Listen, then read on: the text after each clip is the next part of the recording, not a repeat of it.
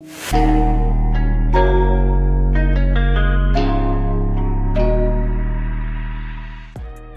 name is Joy Kendi. I am a fashion and lifestyle content creator in Nairobi. I would describe myself as a creative. I am somebody who genuinely just enjoys life, every single aspect of life.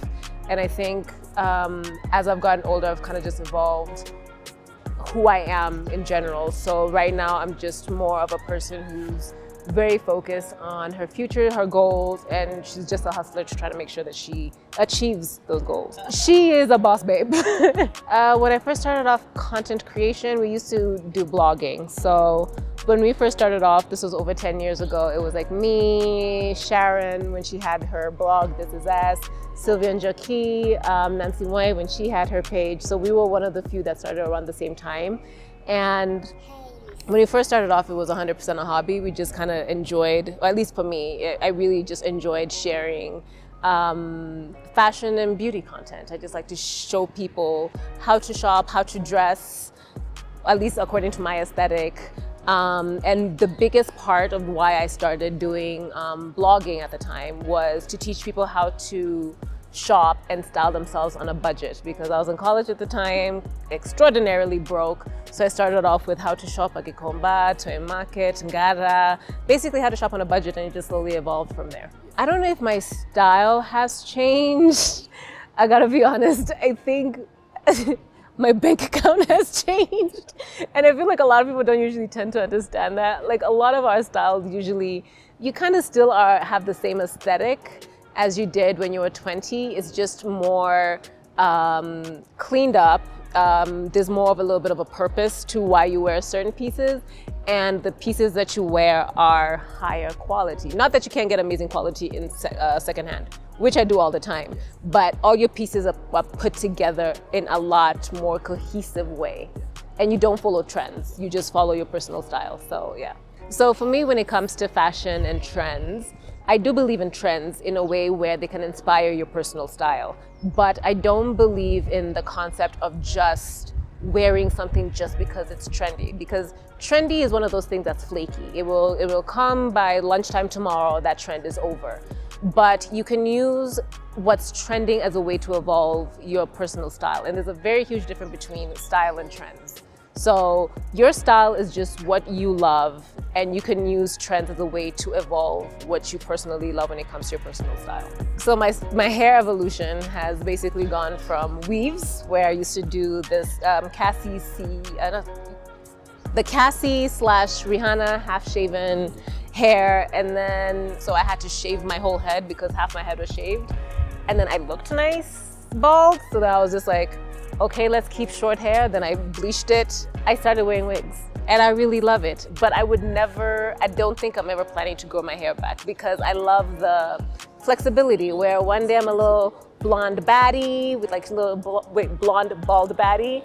And then another day I have like hair all the way down to like there, and then blonde hair another day. So I kind of like the flexibility of being able to just do whatever I want. So I'm never gonna grow my hair back out, never. Striking a balance between being a public figure and also being able to keep your privacy, I feel like it's just something that you have to make it a point to not talk about my personal life.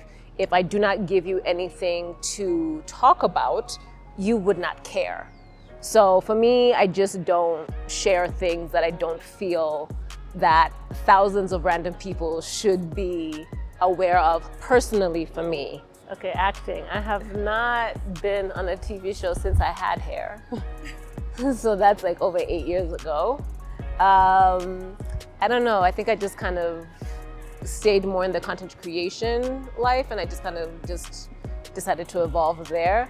It's not something that I'm completely 100% against. I think I'm just more scared to get back into it, because what if I suck? Yeah, but I don't know. So I'm not 100% sure if I'll get back into it, but it's not something that has been crossed off my list as a never again. Okay, so when it comes to the whole content creation versus influencer aspect, I like to call myself more of a content creator more than an influencer. Number one, because of the level of production that it takes for me to create the work that I do.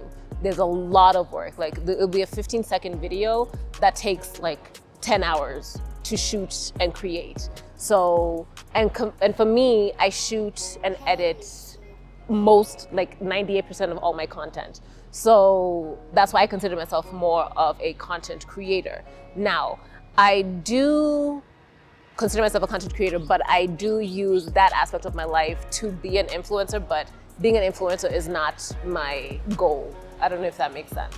Versus I feel like when you're strictly just an influencer, you have a little bit more flexibility to just be like, I mean, I don't use it, but why not? Let me just push it type of aesthetic. So yeah. So when it comes to colorism is a thing that's just generally in the Black community, whether it's in Africa, whether it's in the Black community in Europe, the US, South America, it doesn't really matter. Colorism does exist. And if somebody says that they don't believe that colorism does not exist, they just need to open their eyes a little bit more. Now, it affects life differently. Now, let's just start off with just work, with what I do. When I first started off being a content creator, one of my most shocking moments was a brand had hired me to do something that had to do with skincare. I don't work with this brand at all. And after this incident, I was just like, I'm not even gonna do the post. It's okay, I'll bow out. Is because I shot the content, I sent it to them to approve, and they're like, no, we love the content, but can you make yourself lighter?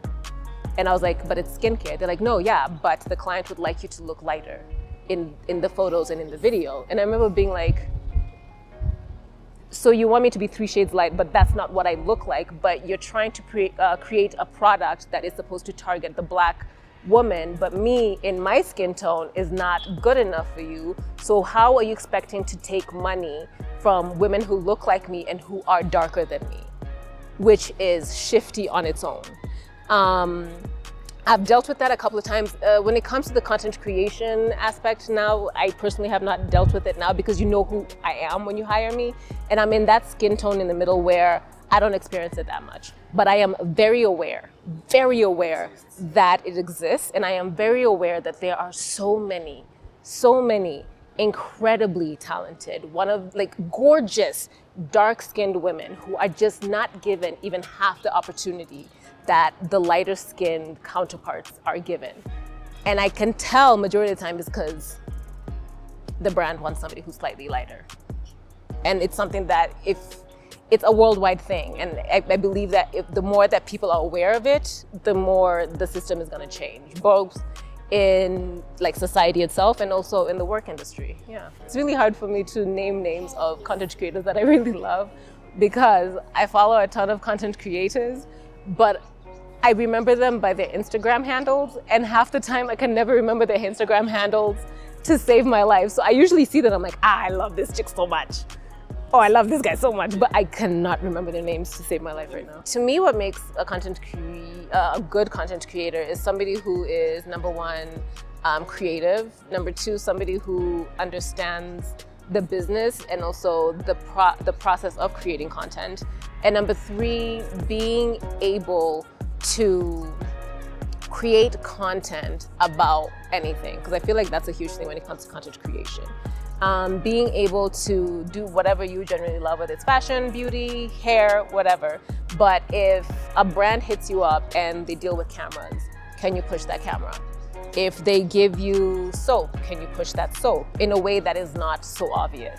I'm very superstitious, so I never, ever, ever talk about what I am doing in the future. Because in my head, I do believe that there are some people in this world who are looking at you who are waiting for you to slip. And if you talk about, oh, my plan is blah, blah, blah, blah, blah, blah. I want to do this in 3 years. Oh, there's always going to be somebody who's going to have bad energy towards it. So I am a firm believer of keep them guessing. Don't tell nobody. Trust nobody except your very close friends and your family. Not everybody is here for you. So don't tell everybody your business, what your goals are. Just be quiet and do your things and then surprise them.